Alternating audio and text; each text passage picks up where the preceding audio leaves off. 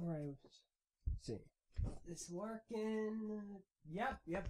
Looks like it's good, alright. First episode of Pins and Axles. I need to start this off properly. I got it, with a joke. Okay, so, this is a really good one. So, a minifigure walks into a bar, and...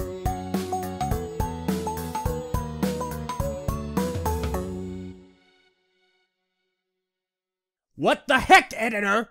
I was telling a really great joke and you ruined it! Oh. Wait a sec. I'm the editor. Okay, with that out of the way, welcome to Pins and Axles. I'll be your host, Eljay, worst beard this side of the Mississippi River, Johnson, and today we're going to be talking about our favorite toy line, that being Lego. More specifically, this episode, a sub-theme, or one of their many lines, Bionicle. Bionicle first released in late 2000 in Europe before its widespread release worldwide in 2001. The theme ran for 10 years before ending and going on hiatus, to where it would then be brought back for another 2 years in 2015. Since the theme ran for so long, names have been attributed to several groups of years as to better discuss them online. For instance, 2006 to 2008 are what are known as the Ignition Trilogy. Meanwhile, 2004 and 2005, they're called the Flashback Years. But most importantly for this video, we're going to be talking the first 3 years of the Bionicle line, the Golden Years. But why are they called the Golden Years? Well, many would suggest that it's due to the massive amount of world building done throughout those 3 years. Others would argue it is due to the atmosphere thanks to games such as Monog 1 and 2. Today, however, I'll be putting forth the idea that the sets have had a strong hand in this long-time title. Let's start the discussion. Now, as many of you may recall from my recap reviews, the sets released across these 3 years aren't exactly the greatest. They're plagued by a severe lack of articulation, awkward designs, or, in some cases, blatant rehashes.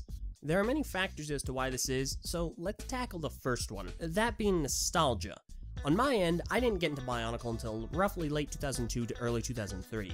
Unlike most TTV hosts, I was not a fan from the very beginning, and as such, I cannot argue from a standpoint of enjoying the line while I was in its reported peak. That being said, nostalgia is a powerful thing.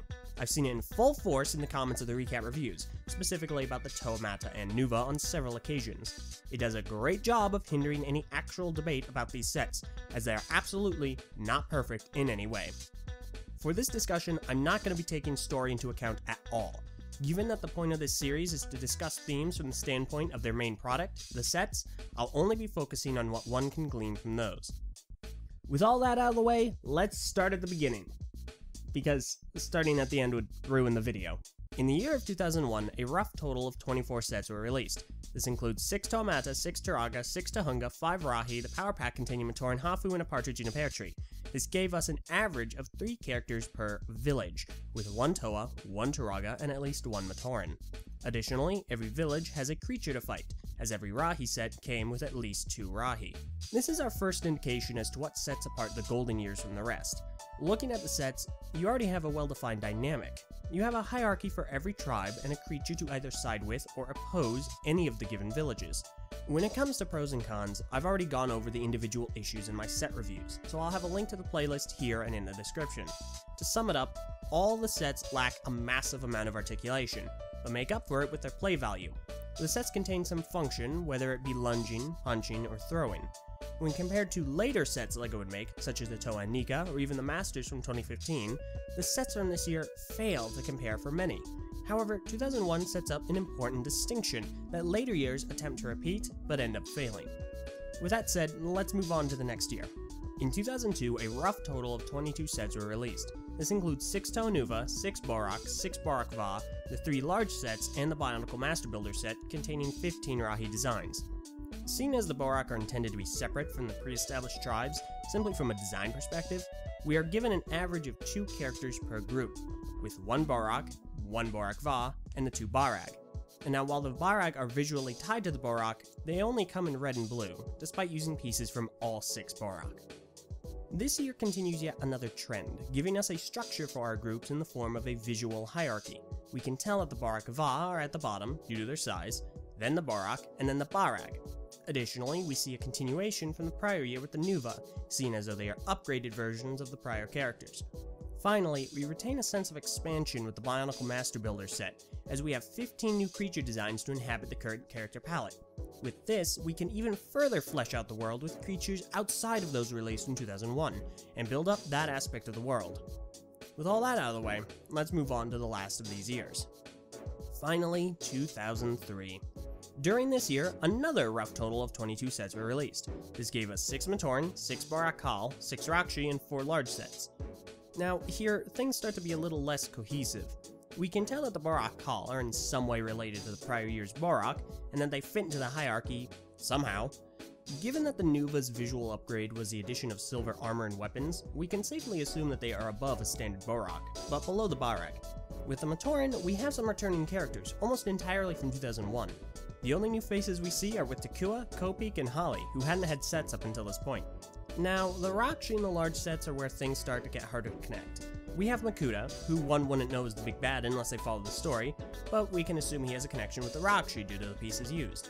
The issue is, the Gakko, Puku, and Usanui also use those same pieces. Given that they are being utilized as transportation by characters that traditionally side with the Toa, that may in some way negate any possible connection with Makuta. 2003 is the most visually disconnected of the 3 years, without any knowledge of the story. This can be attributed to the fact that it is a split year, attempting to do 2 different things at once, and without the story it looks rather scattered in its goal. Outside of that, we do see there's still a hierarchy with the Rakshi and Makuta, with an addition to the Borak group and an upgrade to the Matoran build. Whew, okay, there, covered, all of them. Now, I'm sure you must be asking yourself, what does it mean? Why does any of this matter? Well, the answer is actually very simple. Let me explain. It's because these 3 years have a collective atmosphere. Now hold on, wait a second. I know what you must be saying now. Eljay, you said atmosphere is one of the things that BIONICLE did well in the first 3 years, and then it's separate from the sets. So come on, explain yourself. Well, you aren't technically wrong. Let me explain. These 3 years establish a lot of visual world building of their own. You can clearly see groups, villages, and hierarchies. It's evident that there is a flow to how these sets appear and group up together. Seeing them all in one place, or in a row, you can see a world that has been fleshed out and established. What helps is that they all share the same aesthetic, that being technicky and greebly. These 3 years do something that other years attempt to accomplish, but don't come quite as close as these do. The closest we see is 2009 with the Galatorian and the Agori, and 2015 with the Masters and the Protectors. Granted, some may disagree and believe that this is all forced and unintended. You may be right, however that doesn't necessarily devalue what's been said here.